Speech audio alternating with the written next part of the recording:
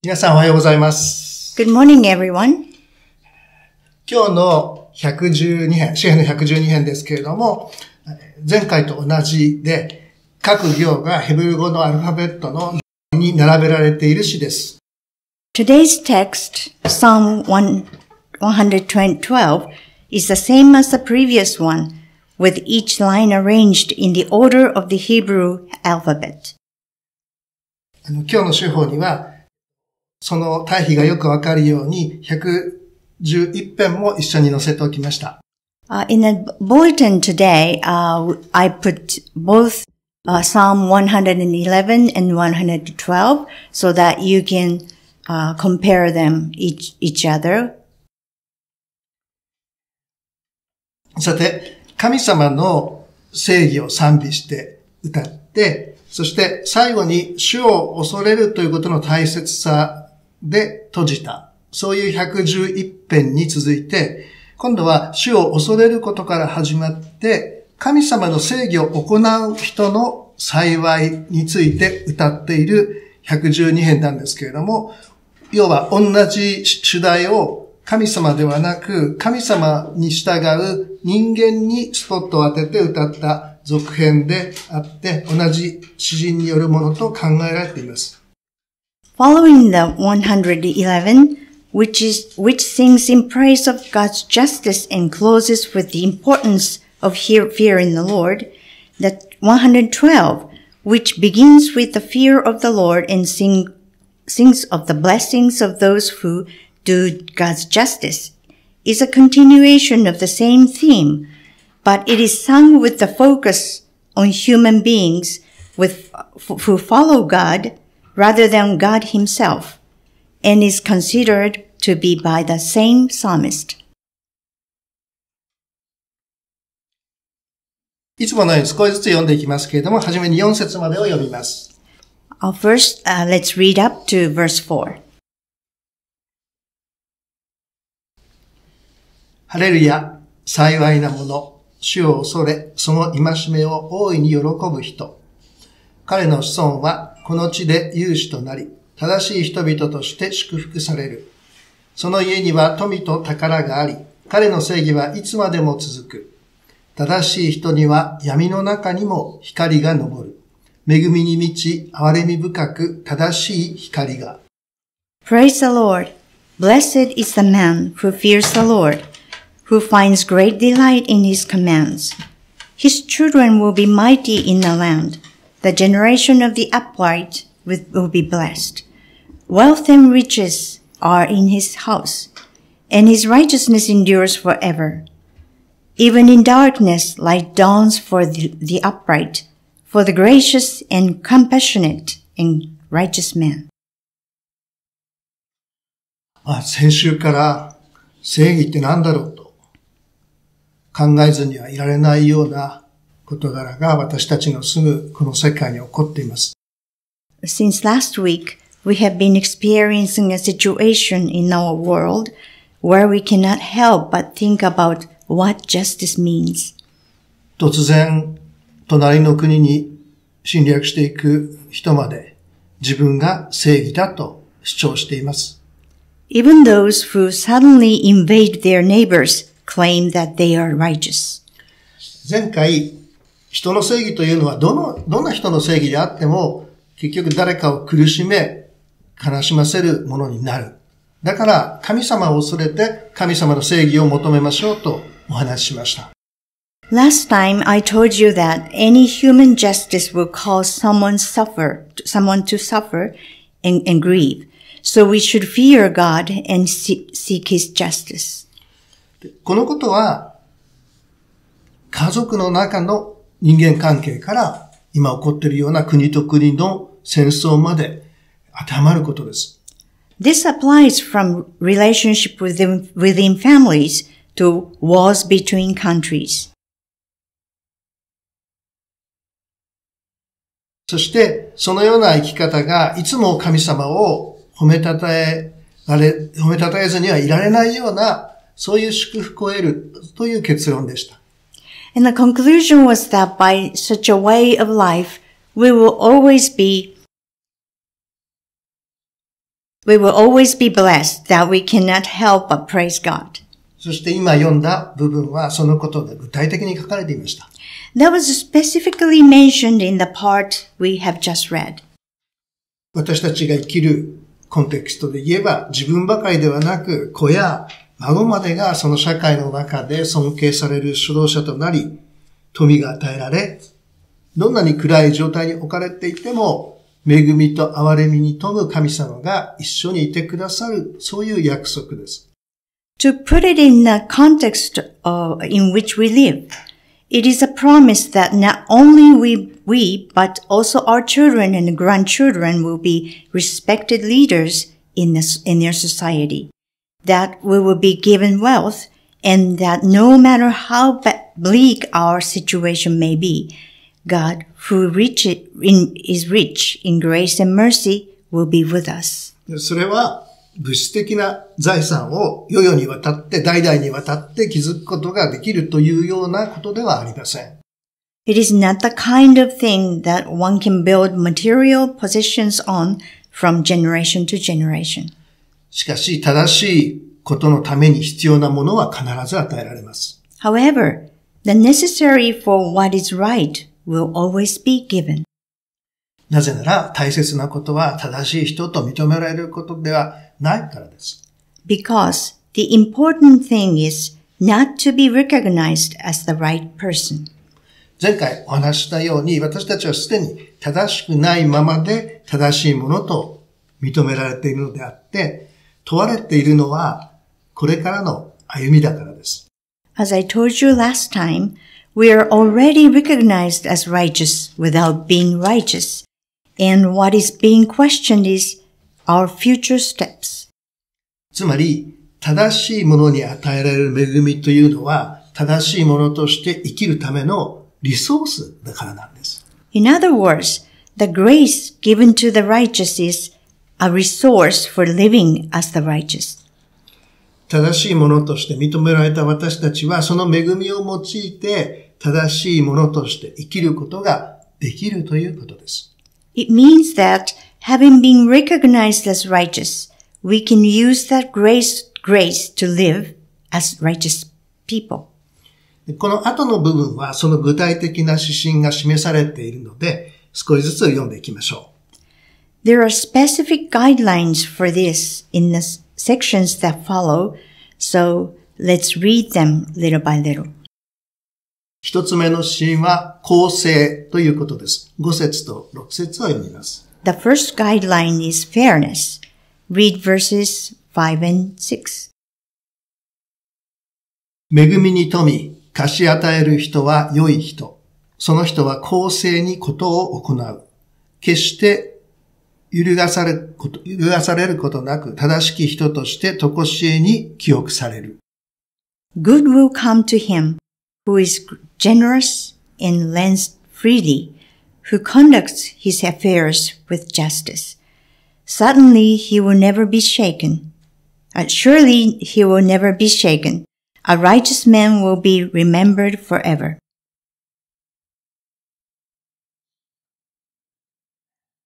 学校の生徒にとって先生が、あるいは子供にとっては保護者がエコひいきするということは本人にとって大変辛いことです。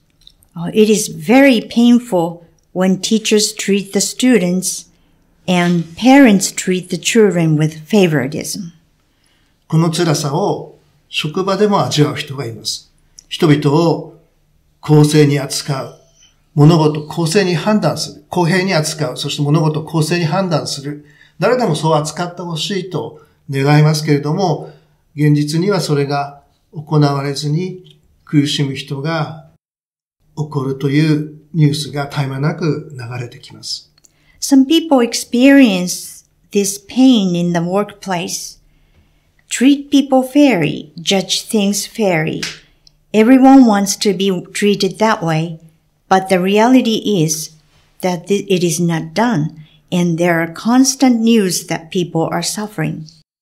私たちに求められていることは、自分が公正な判断をして、人を公平に扱うこと。そして、この社会にも公平、公正を求めていくことです。私のこの態度は、あるいはこの判断は公正なものなのか、時々問い直してみる必要があります。So we are required to make fair decisions ourselves and to treat others fairly. We are also expected to demand fairness and justice from society. Sometimes we need to ask ourselves, is this attitude and judgment of mine fair? 次の指針は神様への信頼です。7節から8節を読みます。The second guideline is trusting in God, verses 7 and 8.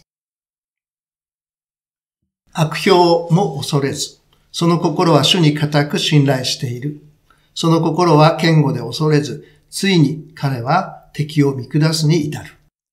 He will have no fear of bad news. His heart is steadfast, trusting in the Lord. His heart is secure. He will have no fear. In the end, he will look in triumph on his foes. 人の評判がとても気になってしまう私たちの性質は、時として神様に信頼を置くのではなく、人の評判の方を気にしてしまいます。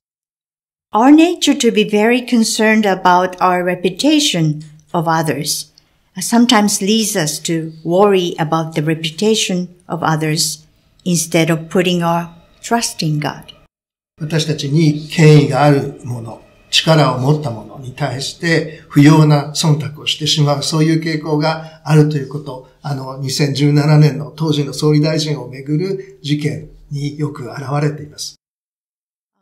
It is well exemplified with the 2017 events involving the Prime Minister at that time that we have a tendency to make unnecessary considerations for those in authority and those with power. 主に固く信頼していれば、誰かを恐れることなく、正しいと思える行動、態度を取ることができます。If we have firm trust in the Lord, we will not fear anyone, and we will do what we think is right. 皆さんは創世記に出てくるヤコブの12人の息子の一人、ヨセフを知っているでしょうか？ Do you know Joseph, one of Jacob's 12 sons in the book of Genesis? 彼はさっきお話した B の1の公正という項のように、お父さんのヤコブのエコひいきによって他の兄弟から嫌われて、そしてエジプトに売られてしまった人です。He's the one who was hated by his other brothers and sold to Egypt because of his father Jacob's favoritism, as I mentioned earlier in section B1, the fairness. しかし彼自身は大変な経験をしながらも神様を信頼し続けて、そして最終的には民族を大飢饉から救った人でした。However, while he had his own tough experiences, he was a man who continued to trust God and ultimately saved his people from a great famine. ヨセフの物語をまだ読んだことがなければぜひ読んでみてください。創世記の29章、彼の父ヤコブと母ラケルの出会いから読むと、なぜ彼がエコひいきされたのかということがわかります。I encourage you to read the story of Joseph if you haven't already. When you read from the encounter between his father Jacob and his mother Rachel in Genesis chapter 29, you will understand why he was favored. 創世記の37章の以降では、彼が人の評判を気にせず、ただ神様に信頼を寄せていたので、イスラエルを大飢饉から救うことができた人として尊敬されるようになったかということがわかります。書かれています。After chapter 7 in Genesis, we see how he became respected as a man who saved Israel from a great famine because he did not care about the reputation of others, but simply continued to trust in God. つまりヨセフという人はこの正しい人の生き方の指針のこの1と2、公正と信頼ということを学ぶのに良いモデルなんです。It means that this person, Joseph, is a good role model for us to learn about the fairness in this, fairness and justice. Fairness and trust. Sorry. さて、神様にあって正しいとされたものの生き方の指針、三つ目は憐れみです。9節を読みます。The third guideline for the life of the upright in God is mercy. Read verse 9. 貧しい人々には惜しみなく分け与え、その正義はいつまでも続く。彼の角は栄光の中、高く上げられる。He has scattered abroad his gifts to the poor. His righteousness endures forever. His horn will be lifted high in honor.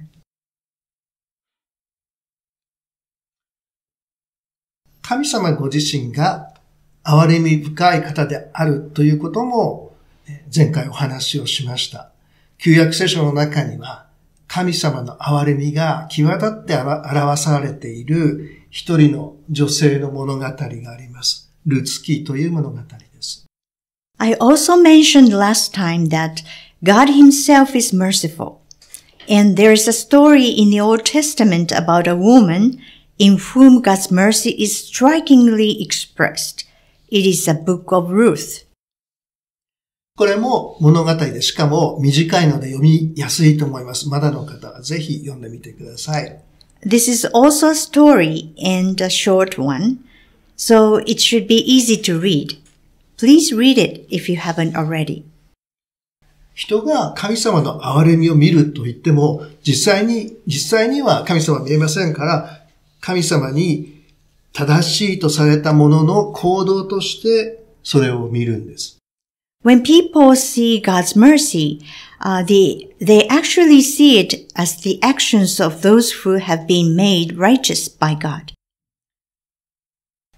4月から再開しようとしているエンドウ豆の活動がそのような場となることを期待しています。We hope that the activities of the peace that will resume in April will provide such a venue. しかしそれは第一歩に過ぎません。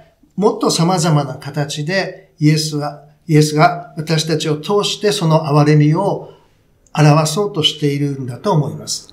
But that is only one of the first step. I believe that Jesus is trying to express his compassion through us in more ways than one.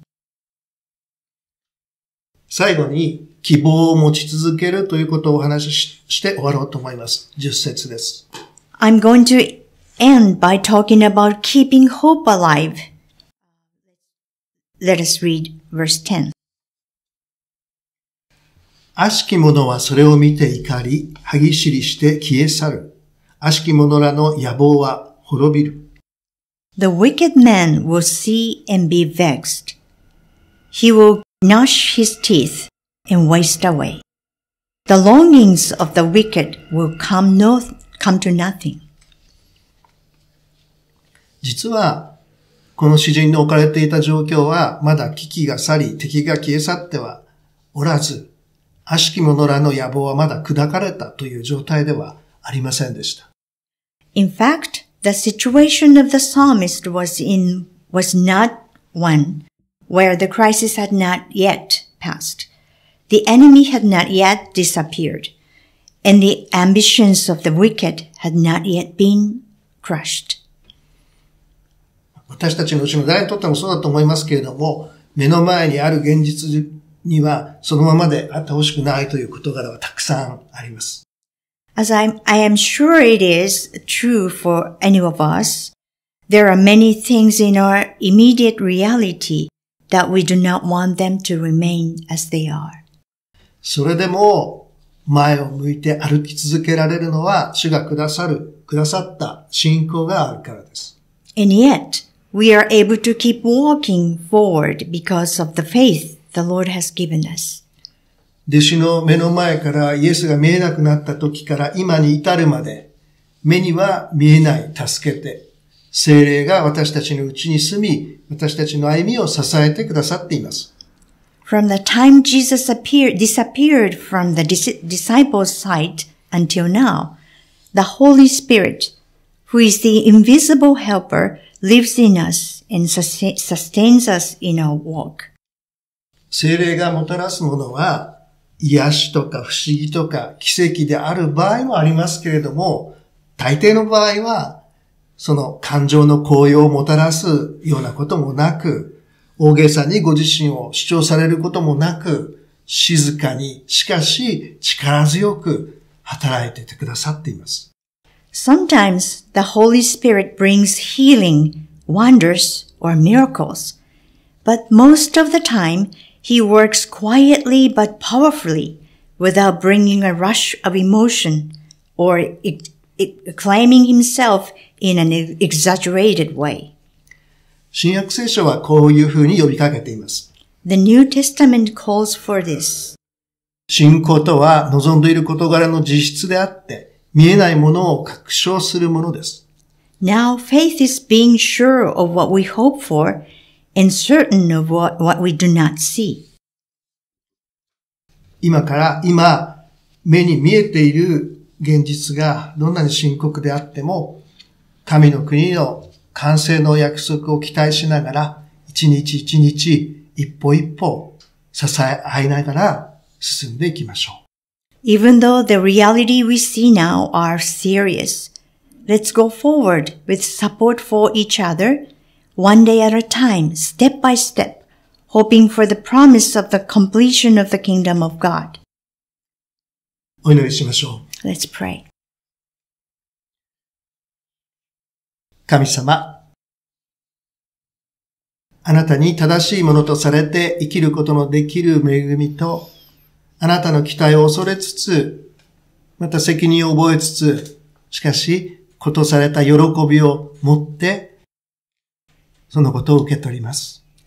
Dear God, we receive your grace and your expectation that we may live righteous in you with responsibility, but also with the joy of being made your children. 日々の歩みの中で、あなたに聞きながら正しいものにふさわしく歩むことができるように助けてください。Help us to walk in a way that is worthy of the righteous as we listen to you in our daily walk. どうか私たちの歩みを通して、あなたの憐れみがこの地域に表されますように。May your mercy be shown to this community through our walk. あなたに期待して、感謝して、主イエス・キリストの名によって祈ります。In hope and thanksgiving to you, we pray in the name of the Lord Jesus. Amen. Amen.